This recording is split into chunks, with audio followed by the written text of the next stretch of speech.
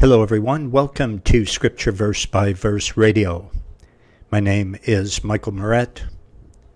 We're in the book of Matthew, going verse by verse through the Bible. We come today to Matthew chapter 5, and we resume our study in verse 33. So grab your Bible, open it up to Matthew chapter 5, verse 33. I want to tell you about the Scripture Verse by Verse website, which is something that I do on every broadcast, because it's so important that you study the Word of God.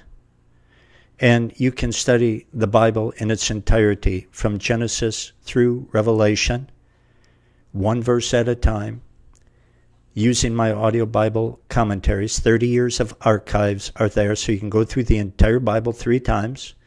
From Genesis through Revelation.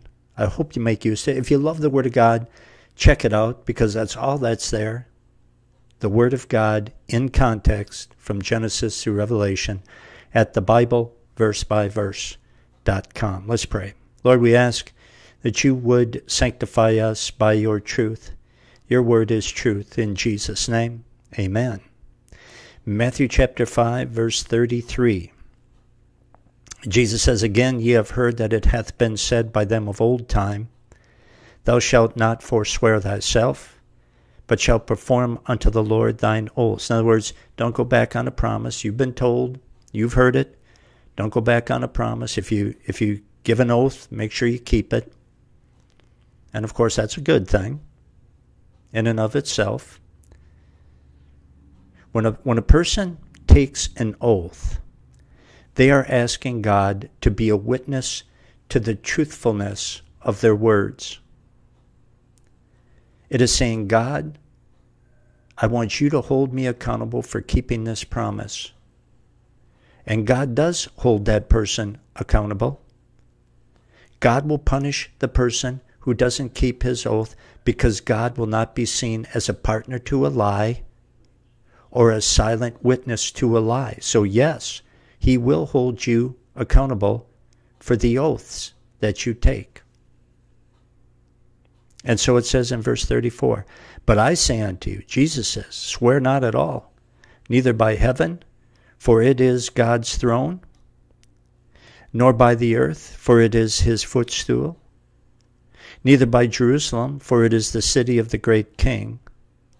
Neither shalt thou swear by thy head, because thou canst not make one hair white or black."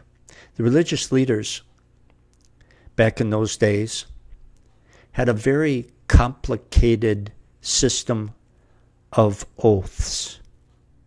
And of course, none of it had to do with the Word of God. See, when Jesus came on the scene, he got right back to the pure Word of God. He cut through all the man-made nonsense and the man-made religious teachings, and he got right back to the Word of God, which is the only important thing. That's what he taught, and that's what he stuck to. But the religious leaders had this racket going, and that's the only thing you could say. And it covered so many different areas of religious life, and this is one of the areas. In their minds, according to their thinking and their man-made rules, some oaths were binding and others were not. And actually, their oaths had become nothing but a complicated, high-sounding excuse for breaking their word. It was a way out of them keeping their promise. For example, this kind of stuff that they did. You might swear by the altar of God that you would pick up a friend tomorrow at 5 o'clock. Well, 5 o'clock comes and 5 o'clock goes, but you don't show up. And they might get upset at you. Well, you said, you promised me that you took an oath. You swore by the altar of God that you would come pick me up, and I sat there till 8 o'clock at night, and it was dark, and I froze. I was waiting for you, and you never showed up. Well, the guy would say, well, why did you expect me to show up? I just swore by the altar of God. Now, if I would have sworn by the sacrifice of the altar, well, then sure, then I would have been there. But I only swore by the altar of God. That's not binding. That's kind of craziness that they were involved in. And their complicated man-made religious rules overshadowed the simple command of God to tell the truth. See? That's what man-made religious rules do, though. They're complicated, and they overshadow the Word of God. They get so thick sometimes that you can't even get down to the Word. You got to dig and dig, and you still don't get down to the Word of God. And so Jesus says in verse 37, but let your communication be yea, yea, and nay, nay, for whatsoever is more than these cometh of evil. Jesus is saying, will you just please tell the truth? Will you just get rid of all this other kind of garbage and just tell the truth? We don't have to make this thing any more complicated than it really needs to be. Just be a man or a woman of your word. You know? And then you won't have to swear and you won't have to take an oath because people will know that you always tell the truth. Let's do that. Rather than making up complicated systems where you can justify telling a lie, which God does not justify. It doesn't matter. Oaths mean nothing to God when it's that kind of garbage. And then he goes on in verse 38, ye have heard that it hath been said, an eye for an eye and a tooth for a tooth. And the eye for an eye and tooth for a tooth principle is very definitely a part of God's law. If you were with us from the beginning in this series through the Bible, you know, we hadn't been that long. We were in the book of Exodus where this law was spelled out by God. It's part of God's law, eye for eye, tooth for tooth. It was not, however, intended to promote vigilantism, as some would say, or personal revenge, as some would say. That's not what it's about. Well, this is justice. You knock out my tooth, I'm going to knock out your tooth. No, that's not what it was meant to promote. When God said an eye for an eye, he was simply saying make sure that the punishment fits the crime, and he was talking to civil government. Don't chop someone's head off because they stole a piece of bubble gum. And don't give someone a little slap on the wrist if they've committed cold-blooded murder either. And so God was telling civil rulers to make sure that the punishment was just, that the punishment fit the crime. Verse 39. But I say unto you that ye resist not evil, but whosoever shall smite thee on the right cheek, turn to him the other also. Many times the natural reaction of a sinful human being who has been hurt is to want to hurt back, sometimes without even thinking, right? Just a reflex. But Jesus is saying, don't do that. You don't have to be like them. You don't have to be mean. You don't have to do hurtful things. You don't have to say hurtful things. Just absorb the bad treatment and leave it be. God is the judge of all who do such things. He'll take care of business when the time is right. And that's certainly what Jesus did. He was often insulted, but he never insulted anyone back. Verse 40. And if any man will sue thee at the law and take away thy coat, let him have thy cloak also. Now, Jesus is not, promoting stealing. You know, if somebody takes your handkerchief, give him your wallet. He's not saying that. He's not promoting stealing by any means. Look at verse 40 and 41 together. If any man will sue thee at the law and take away thy coat, let him have thy cloak also. And whosoever shall compel thee to go a mile, go with him twain. In other words, what Jesus is trying to convey is that the things of this world are not worth fighting over. That's the lesson. The things of this world are all going to eventually rot anyway, so what's the big deal? Just leave it be. It's not worth fighting over.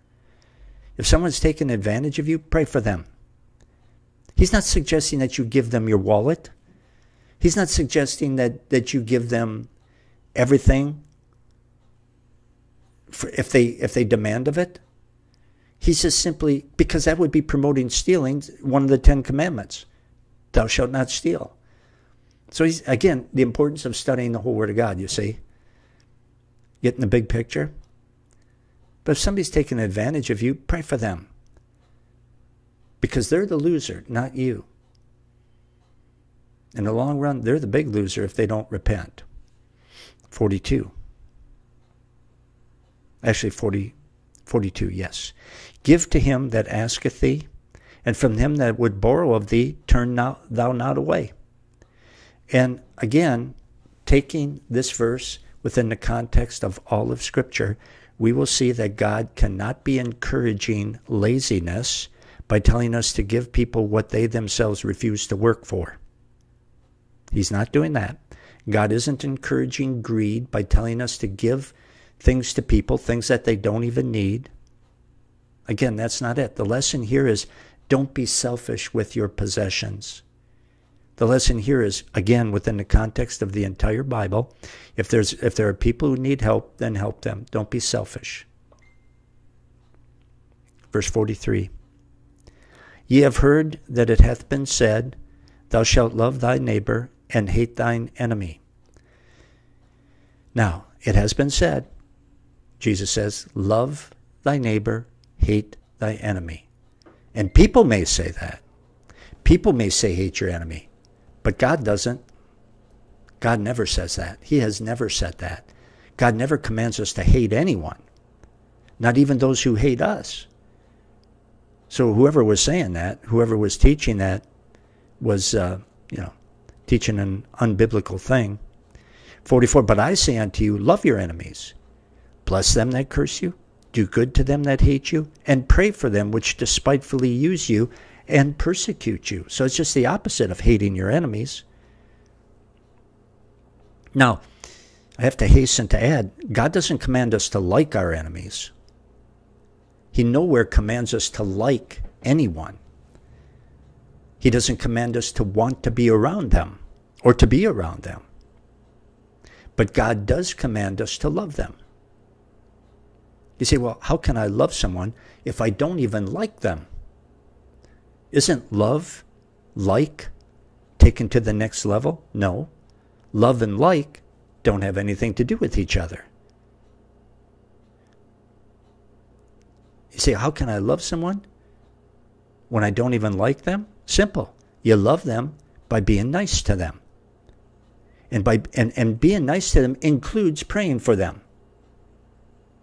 When someone treats you badly, bite the bullet and say a prayer for them. Instead of getting them back, instead of yelling back, bite the bullet and say a prayer for them.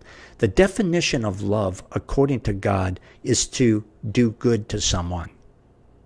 Love doesn't have anything in the world to do with feelings or liking anyone.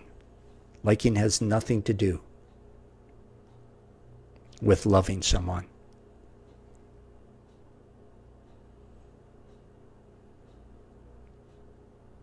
Verse 44. But I say unto you, love your enemies, bless them that curse you, do good to them that hate you, and pray for them which despitefully use you and persecute you, that ye may be the children of your Father which is in heaven. For he maketh his sun to rise on the evil and on the good, and sendeth rain on the just and on the unjust. God is good to the good, and he is good to the bad. So who are we to think that we cannot be good to those who have been bad to us? According to Jesus, we have no right to be that way. Verse 46. For if ye love them which love you, what reward have ye? Do not even the publicans the same? And if ye salute your brethren only, what do ye more than others? Do not even the publicans so? See, God wants his people, Christians today, to have higher standards of conduct for themselves than the average person.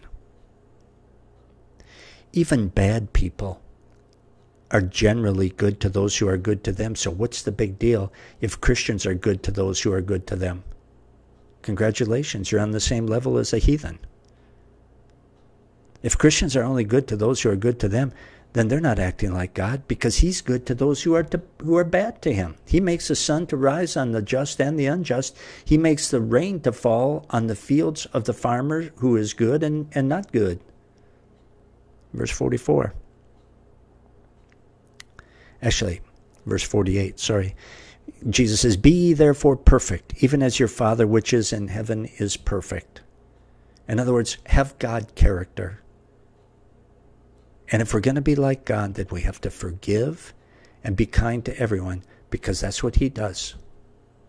Now, let's go into chapter 6. Chapter 6, verse 1. Take heed that ye do not your alms before men, to be seen of them. Otherwise ye have no reward of your Father which is in heaven. You know, good works cease to be good when the motives are wrong. Doing good to win the admiration of people is a self-centered motive which isn't right in the eyes of God, and then turns that good work into a bad work because the motives were wrong. Self-centeredness, regardless of what form it may take, will never be rewarded by God, even if it's done in apparently what is a good work.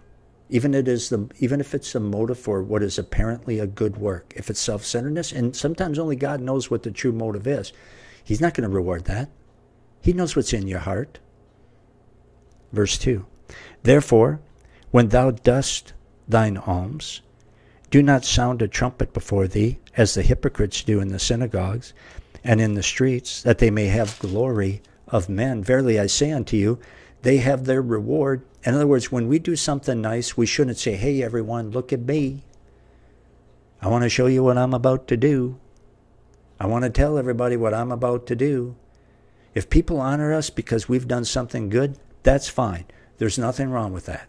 You don't have to run from that.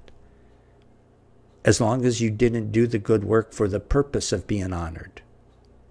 That's when it becomes a selfish motive. That's when it becomes a bad work in the eyes of God. 3.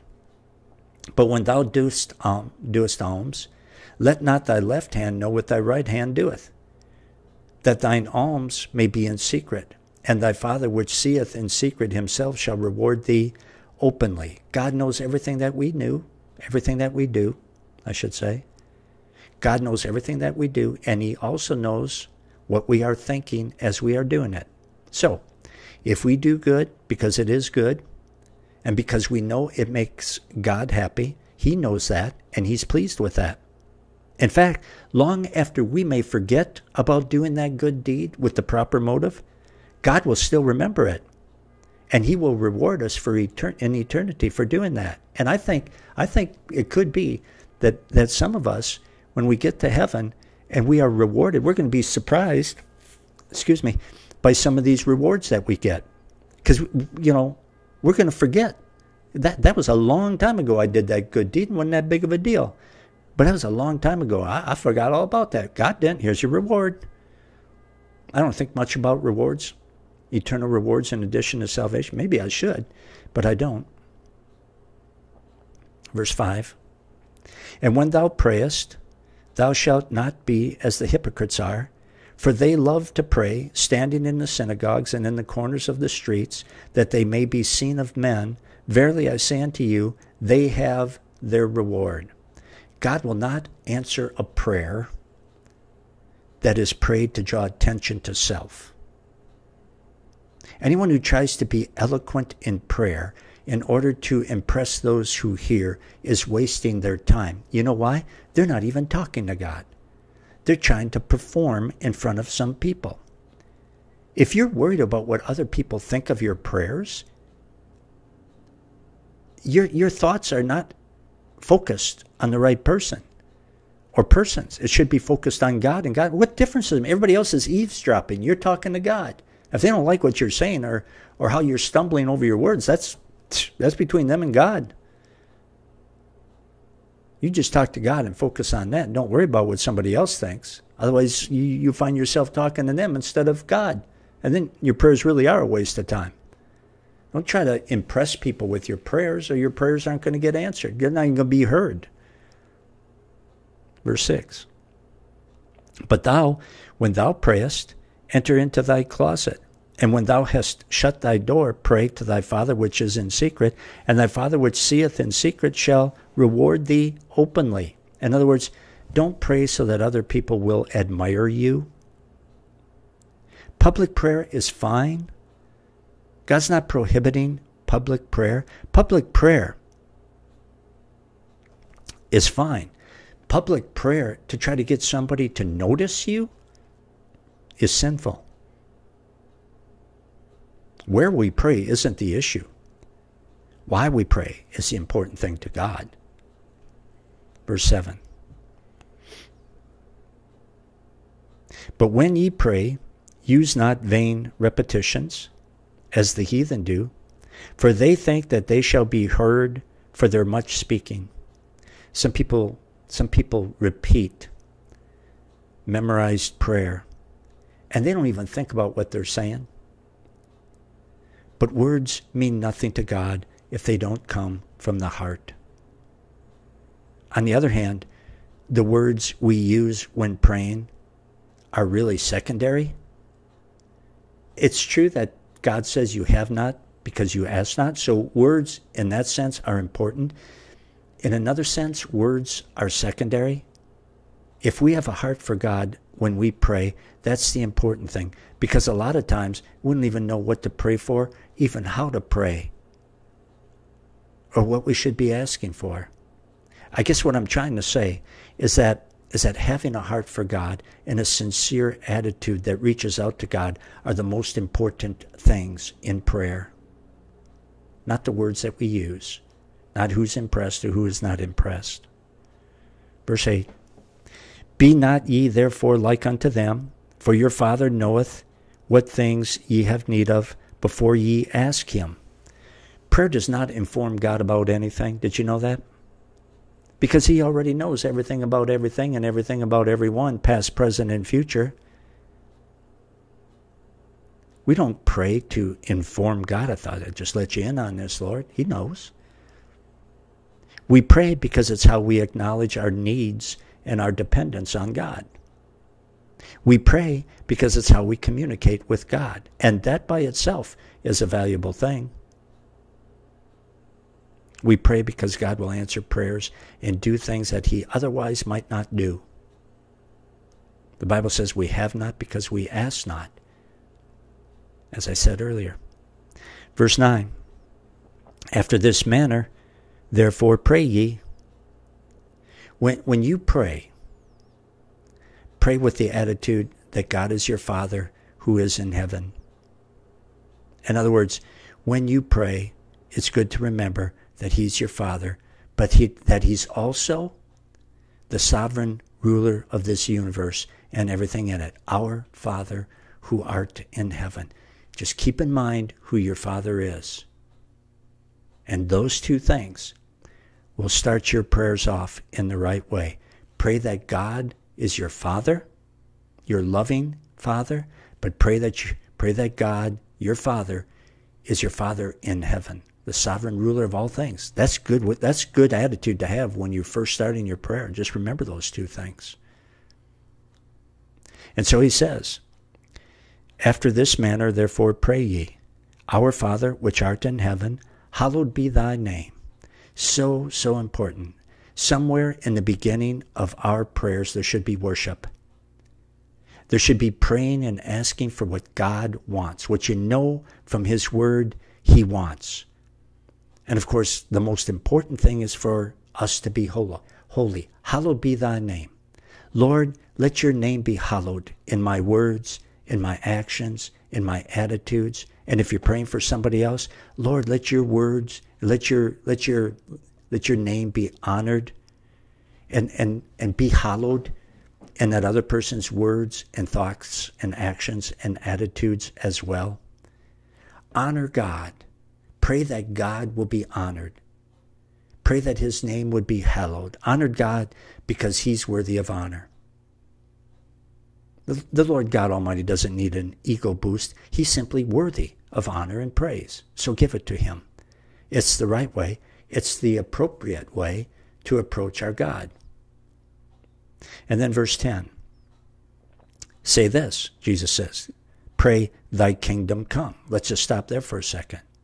So after worship in your prayer, after honoring God and praying for the things that you know he wants, because you see it in the word, pray another thing that you know he wants, because it's in the word.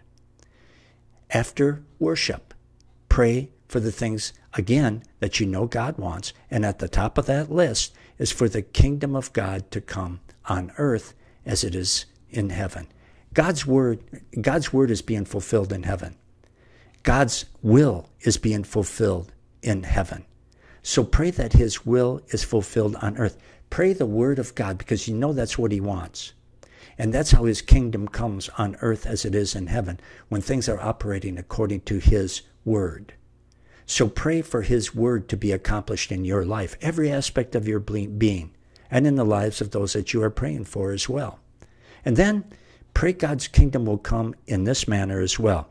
Pray for the salvation of lost souls today, because that's how his kingdom comes into their lives. And that way, his spiritual kingdom on earth, the mystery form of the kingdom of God, will spread here on earth. And then it goes on, Jesus goes on to say, pray thy kingdom come, pray thy will be done in earth as it is in heaven. In other words, when you pray, be humble. Admit to God that he knows what's best. And therefore surrender your will to his will when you pray. Doesn't mean you can't pray and ask for what you want. But hang on to those prayers loosely, because they might not be what God wants. And you got to be all right with that. Always ask God to do what he knows is best. Pray for what you think is best, but always ask God to do what he knows is best. And be okay with that if it's different from what you prayed. Thy will be done on earth as it is in heaven. That's faith. That is trusting God. And those things are essential to prayers that glorify God. See, that's what faith is. Faith is not demanding your own way. That's arrogance. That's brashness. You should never be that way in the presence of God. Pray what you think. Pray for what you think is best, and then trust that God will do what he knows is best, and be okay with that. And if it's not what you prayed for exactly, if it's not even close to what you prayed for, be okay with that. That's where faith comes in. You're going to trust him. Even though he didn't give you what you asked for, you're going to trust that he knows what he's doing. And he answered the way he knows is best, not the way you thought was best. That's praying with faith. It's not demanding what you want and then confessing it over and over and over again, thinking that that is somehow increasing your faith. That's just a bunch of witchcraft nonsense is all that is. Last part of verse 10. Thy kingdom come, pray thy will be done on earth as it is in heaven. You know, at this very moment, right now, God is receiving perfect worship in heaven from angels and from glorified saints. It's happening right this second. And also, God's lordship and his kingdom is being acknowledged in heaven right this moment by everyone who's there. His lordship and his kingdom is being acknowledged by every single person, every single angel that's in heaven. And it's important to pray that those things will be true on earth as they are true in heaven. God wants us to pray that his perfect will is being done in every area of our life, just as his perfect will is being done in heaven right now. Again, the thought is pray for what God wants, not necessarily what we want. You get the idea here that prayer isn't simply asking for what we want. Prayer is trying to find out what God wants and then praying for it, because that honors him. You're asking him for something that you know pleases your heavenly Father, and he knows that you're asking it because you know that it pleases him. That blesses him. See? That his child would do that. Just like if your child wants something, maybe, that's contrary to your will, but your child loves you so much that they want to make you happy, so they ask you to do something that they know you want. See?